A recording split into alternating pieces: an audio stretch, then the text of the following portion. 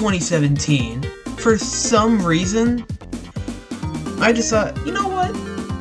I feel like making a save system for my games. This was at the time around like when Sonic Classics 3 was being made, and at the time I tried to make something like that, but it didn't work.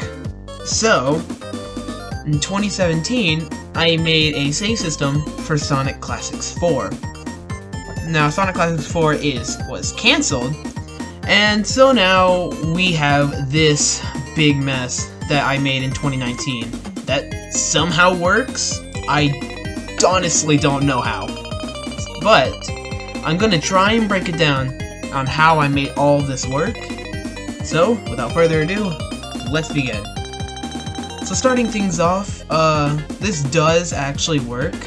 I'm going to turn on the variables that show everything, like a level cloud, level complete cloud, selection, boss HP, etc. Actually, I took this from my game, Khufu Adventure, and it has boss HP and level cloud and level complete cloud. This is because in that game, you go through levels, and it saves your data each time you finish a level. Now, what that means is, now it knows what level you are on, and which ones you've completed, so then it doesn't get all crazy. And of course, level and level complete and stuff like that. And section. This is all, the section part I feel like is unnecessary. Level complete and level cloud are the more important ones. So, let me break this down for you. So this is the save system list, which has my name on it. So, you might be wondering why it's on there. We'll get to that later, because right now we're going to talk about how all of this works. I'm not completely sure, but I'm going to try and break it down. So if you see here, it has a if not save system list contains username, then it adds your username. Now, since this works on Scratch, it would obviously use your Scratch username, and obviously mine being Luigi_Bro, which I think is pretty cool. However, I don't think this even needs to be used. I think I added it back then thinking, oh, this was going to save each person's data. No, everyone's data is saved by itself. Although I cannot confirm this is just me speculating over the years from me thinking, oh, that's how that works. It's not completely 100% true, it's just speculation from me. Now let's get into the more complicated side of things. So obviously, if your username's not in it, it will add it, and set your section to 0 for Khufu, obviously, level to 0, and your level complete to 0, meaning that you're starting over. Now, you can make it has a delete save option, so then when you click it, then, oh no, actually, wait. So apparently this is broken in some way, where what it's supposed to do. I'm gonna delete all real fast, so nothing is here. What it's supposed to do is delete your username, and then add it back, and then set everything to 0. So like here, I have my name back. Click on this. Huh. So apparently this is busted. I don't know how to fix it, but it doesn't matter. Again, like I said, from my theory, it doesn't matter. And now here's the save system part, which, for some reason, I decided to make in the weirdest way possible. So, you know when you usually save a game, it tells you not to, like, get off or anything. Well, here's the difference between those and this. This is always saving your data, meaning every time, every frame, it's checking to see if it can save, and if it can, it will. Of course, lag can stop this, but it doesn't matter because in the next frame it has open, it will save. And this is where the normal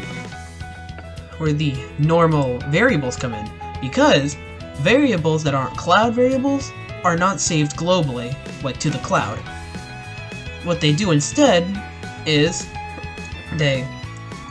set a certain amount for each time you play, and what this does is that it sets the level cloud, complete cloud, or level cloud, let's just use level cloud because it's easier. So it sets the level cloud to the level that you're on. And I've made it so that when you start the game, it doesn't reset which level you're on, meaning that it saves what level you were on last. I know it may sound a bit repetitive and kinda complicated, and I mean, yeah, I don't know how I figured this out, but I did. And now the save. So here you see if not level equals 5 or level complete equals 5. This was mainly for Khufu Adventure again. Once you finish the game, it takes you to the credits. That's what it can be used for. However, what this does is for the save icon. Now, warning, this save icon is not mine, I just searched it up. I was stupid back then at 10. But as you can see here, the broadcast save, clicking on it will send this up, and then it saves and brings it down. However, the animation is completely useless because Scratch saves everything automatically. However, this can ensure that if lag does happen, that all of it will be saved, which is kind of the good thing about this being a forever block. And yeah, that's mainly all there is to it. Now, of course, there are some stuff that is flawed, like again, the username system not even being relevant, and everything else. But it doesn't matter, because it works somehow. Don't ask me how, because it's still a mystery to me. This is Sonic Classics Frenzy. Now, Sonic Classics Frenzy was a fan game that I worked on a long time ago, like 2017, again, when I made the original save system. However, I made the original save system in 2017, this being it.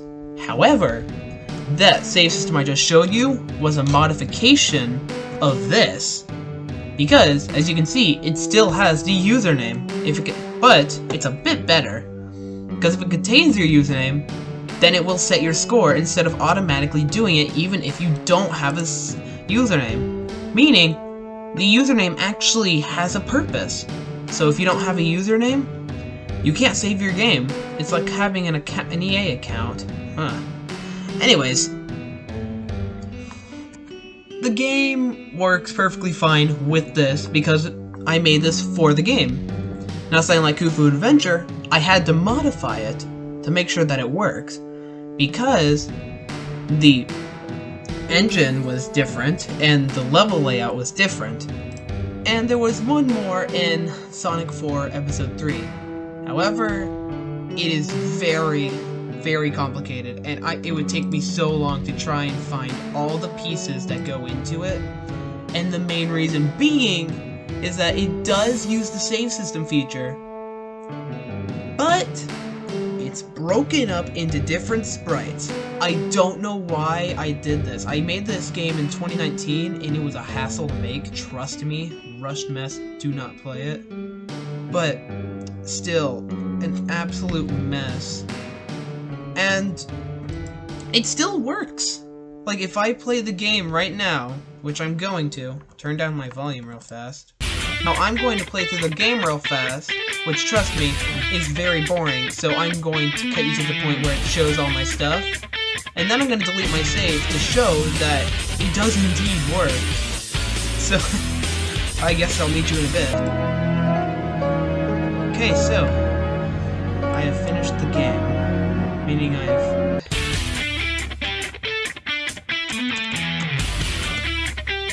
Okay, so I guess that means that this game was completely rushed, and I wasted all my time.